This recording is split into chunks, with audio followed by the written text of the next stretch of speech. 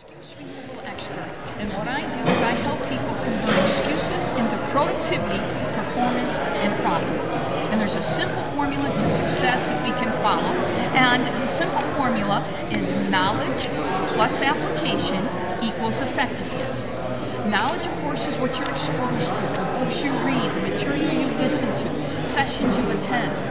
Application is the demonstration of the knowledge. It's one thing to say we know something, but how many of you have ever had those V8 moments? Oh, I know better. So just because you know it, you don't know it until you apply it. And your effectiveness comes from getting knowledge into application. One of the things that successful people know that most people overlook is the key to celebrating and acknowledging simple success. And that's why I've included for you right number 17 on your handout. Right number 17 says I have the right to acknowledge and celebrate my accomplishments, no matter how insignificant they may seem. You see, in order to achieve bigger success, greater accomplishments, you have to first acknowledge and celebrate the small ones.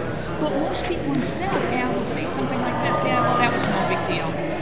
Oh, anybody could do that. Well, yeah, Pam, I did that, but I got a long way to go. And that will derail you from the very success that you say that you want. You've got to celebrate those successes. Why? Because when you do that, you empower yourself.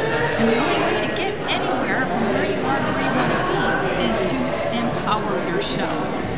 Habits are what allow you to either empower yourself or get yourself off track. And so I have the habit cycle there for you because habits can both be a blessing and a curse. How they're a blessing is that when you consciously choose and make the choices you want, you can be effective. But how many of you sitting here recognize that some of your habits aren't serving you very well? And yet you continue to do them. Why? Because you're caught up in this cycle. So the cycle shows you that thoughts is where it starts, folks. Okay, that's the starting point. And thoughts become actions. Actions produce results. Results reinforce beliefs. And if you want to change your outcomes, you've got to change your thoughts and change your actions. But here's what happens as you start to do that. You start to take a new thought, a new action, and everyone around you, including the train, what I call grumbling in your head, will tell you how wrong you are. And that doesn't make any sense. And of course it doesn't make sense. But here's the thing. If you want a different outcome, you've got to take different steps. You've got to think thoughts you've never thought before and take actions you've never taken. Continue to take the same thoughts and actions. It's only going to keep reinforcing the same results, right, Pam? So, and you've got to change it, and it's not going to make any sense. And that's why right number 21 is so powerful. I've included that for you as well. By the way, if you stop by the table, we've got bookmarks with some of the rights on there that are free that you can take home, all right? How many rights are there? 50. 50? 50, yes. Right 21, I have the right to take necessary and appropriate steps to improve my life, even if these steps are difficult, uncustomary, or seemingly illogical to me or to others. How many times have you gone to implement a change and people tell you that makes no sense? That's not going to work. Or we've never done it that way. We've never done it that way. Oh, that one drives me crazy. And you derail, or you say, well, it's not easy. Of course it's not. But growth really isn't easy, is it? But it's the reward that we're striving for. And basically, when you apply Right 21, what you need to do is you need to lose your excuses so you can gain the life that you want. You want certain things in your personal life, in your business life, but you got to lose those excuses to gain your life. I also have some free downloads. You can go to the website or sign up for the free monthly newsletter. And the key is to achieve success, you've got to increase your awareness. And education and meditation will increase your awareness. Education and meditation. Why do you want to increase your awareness? Because we can only change, we can only learn, we can only grow. How many of you want to advance from where you are to somewhere down the road, whether it's personally or business? Okay, the only way to do that is through heightened awareness. And the only way to heighten awareness is by constant education and meditation. The levels of competence that we go through as human beings, we all go through this. The first level is unconscious incompetence. Basically, you don't know what you don't know. And it's hurting you and you're not getting anywhere, but you're clueless. Then the second level, conscious incompetence.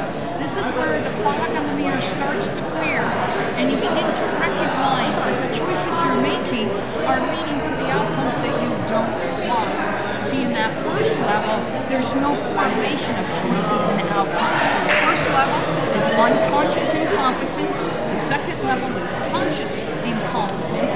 The third level now is conscious competence. This is where, with enough heightened awareness, you start to make conscious choice, different choices, but it's a lot of hard work. It feels like a strain.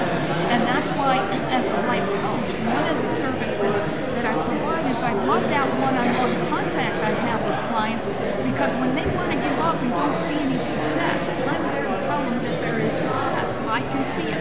How many of you have seen progress in other people who wanted to give up? Right? And we're all too close to our own stuff. So that's one of the benefits of working with a coach. And the last level of competence is unconscious competence. This is where you now have honed this consciously by choice, so that you are implementing the choices that you want and getting the desired outcomes. Now it flows with ease. So the keys to success, to achieve your success: willingness to let go of what you currently know. See, there's that resistance. Yeah, but we've always done it this way. Or, this is the way I've always been. Well, then that's what you will always be, unless you are willing to let go of it. Commitment to lifelong learning. This means on a continual daily basis. What are you listening to? What are you reading? Who do you surround yourself with? The willingness to make mistakes and learn from them. This is one of my huge ones, which is a make mistake. Oh my gosh. But you've got to be willing to make mistakes. Successful people tell you they learn more from their mistakes than they have their success. And yet, what do most of us try to avoid? The very thing that's going to help us learn and grow. And the last one is to create like-minded connections, because we become a reflection of the people that we spend the most time with. So who are you spending the most time with? When you apply these keys to success,